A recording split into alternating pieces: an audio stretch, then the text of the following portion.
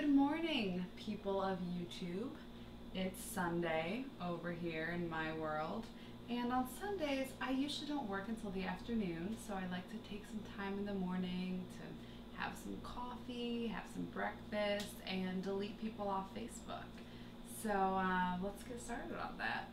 I really think unfriending people who are unnecessary parts of my life is the best way for me to just begin my week with a clean slate. I have some criteria for unfriending people. It's usually because they probably posted something that's against the LGBTQ community or is offensive towards women's rights, or just because they keep taking fucking mirror selfies and nobody wants to see that many pictures of you in a motherfucking mirror, you idiot. So, let's go through a few. Alright. We have our first already. I don't need to see you shirtless in the mirror. Delete.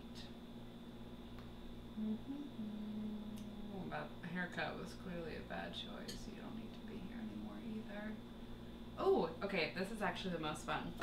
When it's somebody's birthday and you don't know who they are, so you click on the little birthday tab in your newsfeed and you're like, oh, I don't know this person well enough to wish them a happy birthday. You should delete them. You should just delete them. Why are you friends with them if you can't even write happy birthday on Facebook? So delete, delete, delete. Oh, these are some good ones today. We have lots of beach photos today. That's fun. Well, it's cold here, so I'm going to delete you on Facebook. Oh, and we have people who post too much about celebrities. If you are posting things about Kim Kardashian every single day, you do not need to be a friend of mine. Oh, that's a picture of somebody's dog. I'm going to keep that person. That was nice. Wow, alright. Okay, I guess not too many today. I kept it under 5. Well, it's only the morning, but we'll see. That's really all that I do on Sunday mornings. I feel refreshed now. I feel a lot better doing this. It's great. I highly recommend that you do this too. Alright, have a nice day. That's it for me.